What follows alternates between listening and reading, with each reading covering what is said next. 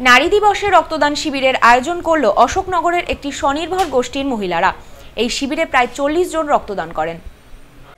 বিশ্ব নারী দিবসে রক্তদান শিবির গড়ে সমাজের পাশে থাকার অঙ্গীকার করলেন স্বনির্ভর গোষ্ঠীর মহিলারা। শনিবার অশোকনগরে রক্তদান শিবিরের আয়োজন করে একটি স্বনির্ভর গোষ্ঠী।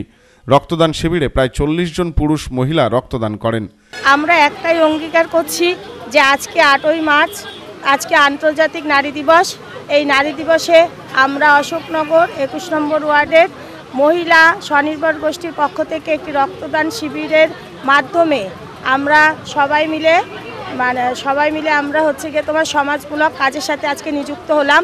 আজকের থেকেই আমরা সবাই মিলে সমাজের জন্য কিছু করব, এই উদ্যোগেই আজকে আমাদের রক্তদান শিবির আয়োজন। এবছরই প্রথম রক্তদান শিবিরের আয়োজন করেন তারা। আগামীতেও এ ধরনের অনুষ্ঠান করতে চান বলে জানিয়েছেন স্বনির্ভর গোষ্ঠীর মহিলারা। শিবিরে উপস্থিত ছিলেন পুরসভার চেয়ারম্যান প্রবোধ সরকার, পুলিশ আধিকারিক অয়ন চক্রবর্তী সহ বিশিষ্টজনেরা। আমাদের স্বনির্ভর গোষ্ঠীর মহিলাদের উদ্যোগে চিন্তাভাবনা অ্যাকচুয়ালি সামাজিক কাজ করা অবশ্যই।